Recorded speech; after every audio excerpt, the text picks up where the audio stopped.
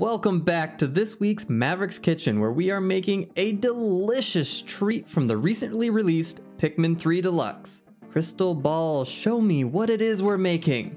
I see a delicious chocolate cake, but with a twist. It's in the shape of an absolutely enormous cherry. That's right, we are making Cupid's Grenade, one of the many collectible giant fruits in Pikmin. Pikmin 3 is the latest game in a delightful series focused on the cute little inhabitants of planet PNF 404. But what you'll quickly come to realize is that it's actually our own world where humans are long gone and tiny creatures collect our thrown away junk as coveted treasures. They come up with their own names for each treasure, hence the comical name of Cupid's Grenade given to a cherry that is larger than they are. Now, cherries will only grow so big, so instead of going out to the garden, we're headed into the kitchen to make a cherry out of chocolate cake. First up, we've got a myriad of dry ingredients that will all be sifted together to keep our cake light and delicate. Starting with 250 grams or 2 cups of all-purpose flour, then 400 grams or 2 cups of granulated sugar, a half cup of cocoa powder, a quarter cup of espresso powder, 2 teaspoons of baking powder, 1.5 teaspoons of baking soda, and finally 1 teaspoon of salt. Make sure to sift everything nicely and whisk together for an even distribution. Once that's ready, we can contend with our wet ingredients. Into the bowl of a stand mixer, we're adding 1 cup of milk, 2 large room temperature eggs, a half cup of vegetable oil, and 2 teaspoons of vanilla. Beat those together with the paddle attachment until completely homogeneous. Then we're going to add in our dry ingredients a little bit at a time, making sure that at least a bit goes onto the table each and every time. Then mix on low until smooth before adding 1 cup of boiling water. This is going to make our batter very runny, but that's exactly what we want. Make sure to continuously scrape down the sides and bottom of the bowl so that there are absolutely no dry clumps remaining. Now let's start prepping our cake pans. These pans are pretty low quality and I'm a bit worried as to how well the cake is going to come out of them. So I'm going to be using a generous amount of cooking spray followed by a heavy sprinkling of flour. Tap the flour around to get an even coating. Then we're pouring in the cake batter, filling up the molds about 3/4 of the way, and popping these into an oven set to 350 degrees Fahrenheit or 175 degrees Celsius. Bake for 30 to 35 minutes or until a toothpick inserted in the absolute center comes out completely clean. Then let sit for 10 minutes before removing to a wire rack to cool completely. While our cakes are cooling, it's time to start on our icing. A classic buttercream icing starts with 2 full sticks of unsalted room temperature butter, alongside half a teaspoon of salt, and whip with the paddle attachment until light and creamy. For this next part, listen to the amounts I say and not the amounts that I used. I used way too much cocoa powder, which turned my first batch of icing gritty and dry. First in is 1 pound minus half a cup of powdered sugar, or about 400 grams total. Follow that with half a cup of cocoa powder and 2 tablespoons of espresso powder. Once completely mixed in, add 1 to 2 tablespoons of vanilla until you have your desired consistency. Up next is a particularly challenging bit where we're going to start carving our cake into the general shape of a cherry. First, I'm taking off the tops of each half with a sharp knife. If any little pieces fall off here, it's not a big deal. This cake is very soft, but we will be removing the majority of the outside, and any holes can always be patched with additional buttercream icing.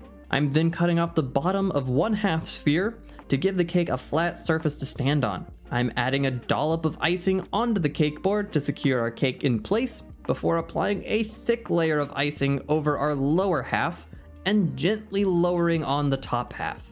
Now it's time to start carving. There's very little advice I can give you here except to be gentle with the soft cake, and if you're having an issue with the cake sagging, you can freeze it for half an hour before cutting away too much. Besides that, just keep going and don't get discouraged when it doesn't look perfect, because there is so much more work we can do with the icing. For our first layer of icing, I'm mixing quite a bit of water into the icing to get a thin, almost runny consistency. We're going to completely coat the cake with our crumb icing, and this is where you can start smoothing out any jagged edges and fill in any holes with additional icing.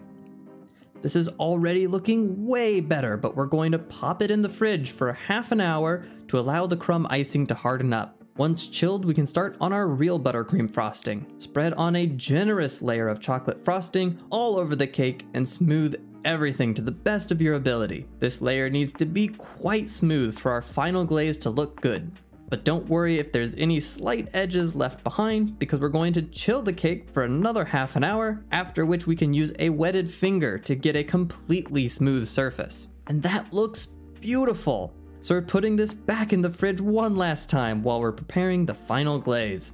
To start off, we're adding 2 tablespoons or 2 envelopes of unflavored gelatin to a 1/4 cup of cool water. Mix together with a spoon and set aside to bloom for a few minutes. Then in a medium saucepan, we're heating 1 cup of water, 1½ cups or 300 grams of granulated sugar, and 2/3 of a cup of condensed milk. Heat until all of the sugar is completely dissolved before turning off the heat and adding in the gelatin mixture, stirring until no clumps remain. Then off the burner, we're adding 2 cups of white chocolate chips, minus a chip or 2. Continuously stir the mixture until all of the chocolate is completely melted.